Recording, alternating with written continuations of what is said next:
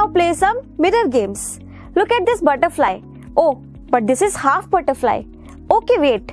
When I get this near to the mirror, you see that now this is a complete butterfly. Similarly, this half heart is now a complete heart. Let us now understand the mirror halves. You see that in the mirror games we just played, the object and its image are mirror halves of each other. If for an object or a shape, a line divides it into two identical halves, the two halves are called the mirror halves because they are mirror images of each other.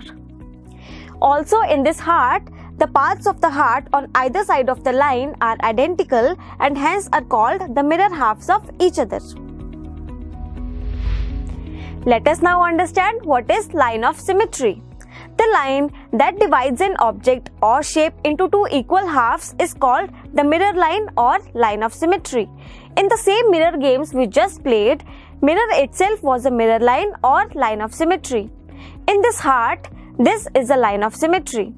Yet another example is that of a beetle whose line of symmetry is as shown.